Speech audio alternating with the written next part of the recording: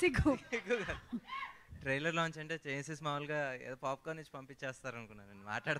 మాట్లాడమని అడుగుతారు అనుకోలేదు. అలవాటు చేసుకోండి.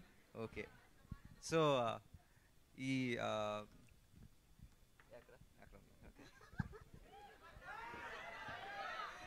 ఓకే, ఫస్ట్ ఆఫ్ ఆల్ నేను ఈ సినిమా ఈ కథ రాయడానికి మెయిన్ రీజన్ నేను మీమ్స్ ఎక్కువ చూస్తూ ఉంటాను.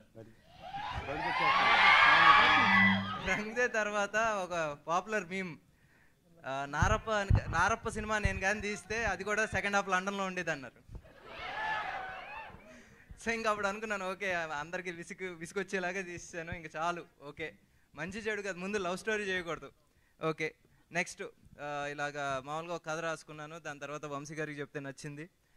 లాక్డౌన్ టైం సెకండ్ ఫేజ్, అదే సెకండ్ వేవ్, అప్పుడు ఎవరు ఇంకా హీరోలు వచ్చేసి వినటానికి తలుపులు ఓపెన్ చేయట్లా, భయపడుతున్నారు అందరూ, ఎక్కడ తలుపు ఓపెన్ చేస్తే కోవిడ్ వస్తుందని. అప్పుడు ఒకే ఒక తలుపు ఓపెన్ చేశారు ధనుష్ సార్. నాకు అప్పటికే నమ్మకం లేదు. నేను అక్కడ నరేషన్కి వెళ్ళినప్పుడు కూడా నేను ధనుష్ గారికి కథ చెప్తున్నాను, నాకు అది చాలు, అది ఎస్ నో ఏం అక్కర్లేదు, ఆ కథ చెప్పేసి నేను వచ్చేద్దామనే వెళ్ళాను. ఆయన కథ మొత్తం విన్నాక డేట్స్ ఎప్పుడు కావాలన్నారు. నాకు కాసేపు అర్థం కాలేదు, ఏం సార్ సార్ సార్ ఏం మాట్లాడుతున్నారు సార్, వెంకీ డేట్స్ ఎప్పుడు కావాలి అన్నారు. ఇప్పుడు మనం ఒక మనిషి దగ్గరికి వెళ్ళేటప్పుడు ఒక కాన్వర్సేషన్ ముందే అద్దం ముందు ఎనాక్ట్ చేస్తాం. నేను ఇది అసలు యాక్ట్ కూడా చేయలే, ప్రిపేర్ అవ్వాలా. కానీ నిజంగా చెప్తున్నాను, ఆ రోజు one of the most precious moment. బయటకు వచ్చి చూసి ఎవరితోనో షేర్ చేసుకుందాం అనుకుంటే ఎవరు మనుషులు కూడా లేరు, లాక్డౌన్. బట్ సీరియస్లీ నా ఈ కథ మీద నమ్మకం ఉంచిన వంశీ గారికి, నన్ను నమ్మిన ధనుష్ సార్కి నిజంగా సార్ లైఫ్ లాంగ్ రుణపడి ఉంటాను. యా, సో తర్వాత సినిమా జరుగుతున్నప్పుడు కొంతమంది కజిన్స్ ఫ్రెండ్స్ అడిగారు, ఎరా ఈసారి ఎక్కడికి వెళ్తున్నావు, ఏ కంట్రీకి అని. చెప్పాను, అరే ఈసారి కంకర్ కూడా కనబడినావునని, రోడ్డు కూడా కనబడదు ఈసారి. బట్ జోక్స్ అపార్ట్, నిజంగా ఇది ఒక హార్ట్లీ రాసుకున్న ఒక కథ. ఈ కథ నిజంగా ఒక్కసారి వన్స్ ధనుష్ సార్ ఓకే చేసిన తర్వాత everything fell in place. Yuvraj sir వచ్చేసి యాక్సిడెంటల్గా ఈ ప్రాజెక్ట్లోకి ఎంటర్ అయ్యారు, కానీ it's one of the best thing that could have happen for this film. ఎందుకంటే ఆయన ఈరోజు ఈ విజువల్స్ చూస్తుంటే నిజంగా అనిపిస్తుంది, అరే ఎంత బాగున్నాయని, ఎంత రిచ్గా ఉన్నాయి, ఎంత గ్రాండ్గా ఉన్నాయి. Thanks sir, thanks a lot.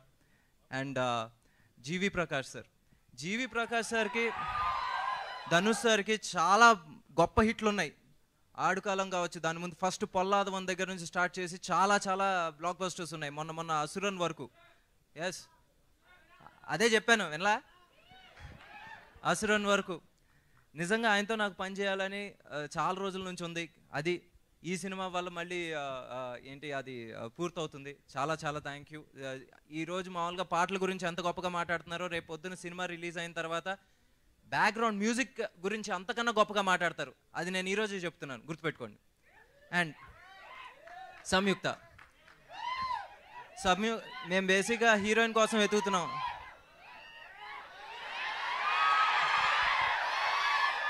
చెప్తున్నాను, అరే ఏంది బాస్, నేను పేరేగా చెప్పాను. సరే, సంయుక్త బాగా చేసింది. అండ్ భీమ్లా నాయక్ కోసం తను భీమ్లా నాయక్లో యాక్ట్ చేయడానికి వచ్చింది.